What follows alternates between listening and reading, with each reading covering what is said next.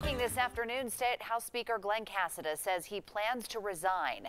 In a statement, Casada says, "When I return to town on June 3rd, I will meet with caucus leadership to determine the best date for me to resign as Speaker so that I can help facilitate a smooth transition." His announcement comes after yesterday's vote of no confidence by fellow House Republicans.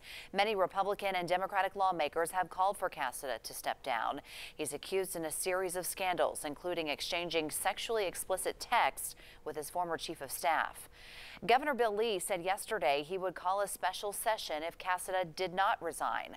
Lee said this morning Speaker Casada made the right decision, and I look forward to working with the legislature to get back to conducting the people's business and focusing on the issues that matter most to our state.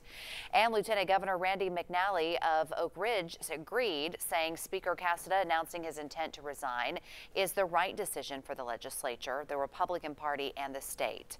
Knoxville Representative Bill Dunn will be the next House Speaker.